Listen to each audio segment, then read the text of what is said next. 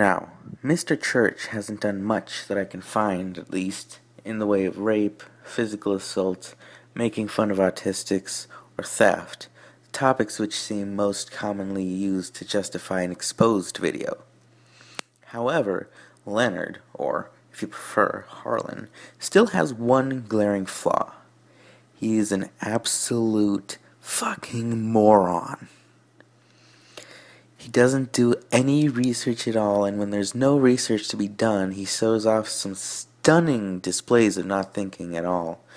You know how I know this? His catchphrase of "stop being a whiny, pedantic little bitch."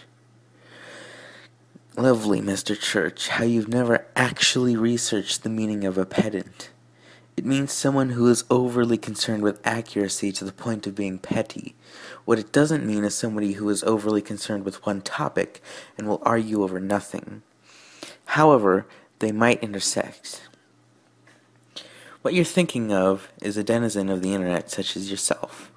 So, let's go over some of the things he says and really dissect all of the times he's made a total ass of himself to the public. Oh, you can't do that. Let's start off with his most glaring display of idiocy.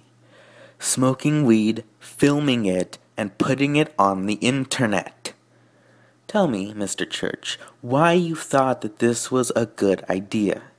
I don't really care if you smoke weed. It's your body and you can do whatever you want with it. And it's not even illegal anymore. But do you know what it does do?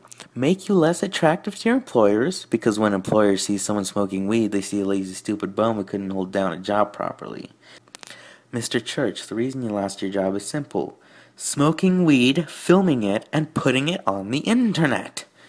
Whatever possessed you to act on this stunning display of stupidity, boss, that while you didn't clearly showed your boss that while you did have giant balls in order to go through with your whims, you smoked pot, and at the time that was still illegal in the state of California. Whatever possessed you to act on the stunning display of stupidity clearly showed your boss that while you did have giant balls in order to go through with your whims, you smoked pot, and at the time that was still illegal in the state of California. And at the time, that was still illegal in the state of California where you live. Most people don't like to have criminals on their workforce, Mr. Church. And about your job, you claim that you were a scientist with an IQ of 168, if I remember correctly, that is. But the whole point of being a scientist is being able to think outside the box. And even inside the box, it's not that hard to see the negative repercussions of smoking weed, filming it, and putting it on the internet. 168 IQ is higher than Albert Einstein. So I highly doubt that it's true when you lost your job at a research place because any research place would kill for that.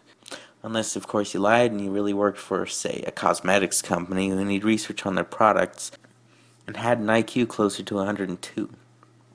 But that's not science, that's chemistry. I'm willing to bet that you were not a scientist at all, but a chemist. And there are completely different jobs with completely different varying levels of difficulty. I can do chemistry, and I can barely be considered intelligent. It's embarrassing, really, Mr. Church. Oh, you can't do that.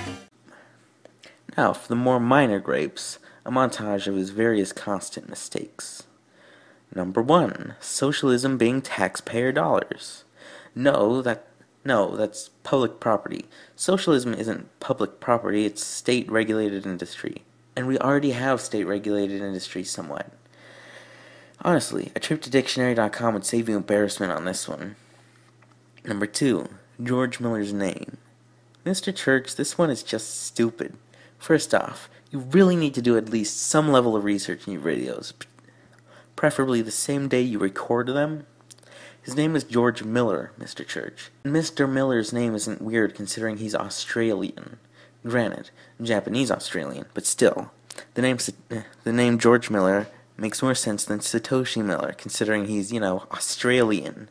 This one is here because it really shows the whole thing about his videos. They're unscripted, unresearched, and it shows every second. It really says a lot about you when you can sum up your quality of videos with a mistake you left in. Number 3. Weed has no adverse effects. Aside from, losing your job, It's legal now in California, but smoking weed is still a valid reason employers can fire you. Even worse is filming it and putting it on the internet where all possible employers can see it, meaning your job chances are basically dead now, Mr. Church. Number 4. YouTube can die. YouTube can't die. You're a moron for believing this. People have tried and the website dies off. Besides, there's not close to enough people actually doing something about it. Even if PewDiePie, the largest English-speaking YouTuber, told his audience to scram and left himself, which don't make me laugh, not only are there other huge YouTubers with mostly non-interlapping fan bases, but there's also 30 plus other languages of YouTube that all don't really do the whole alternative thing. Plus, YouTube is really the only place with monetization.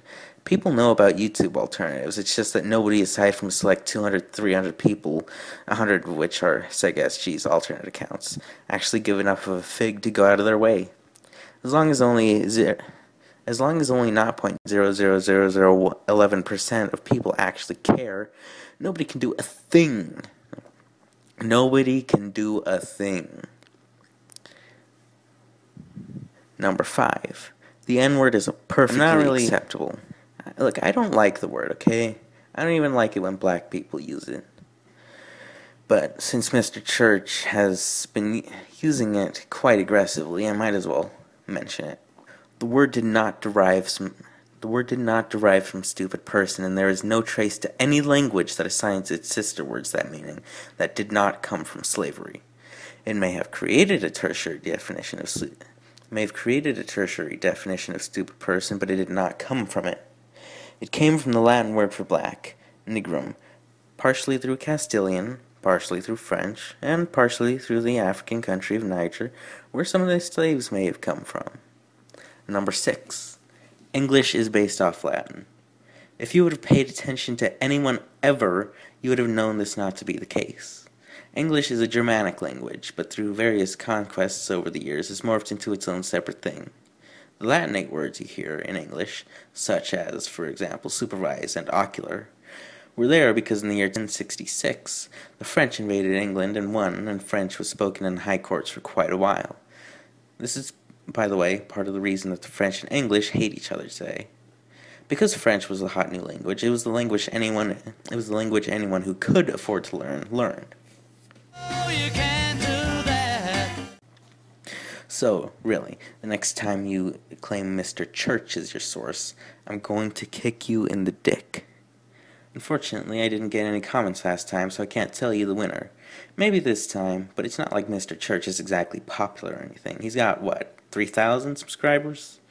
Still, if you want to leave actual criticism and not shout out raffles or nice 5 stars, go right ahead. I'll be glad to hear what you had to say. Anyway, goodbye for today. May I see you in a week's time.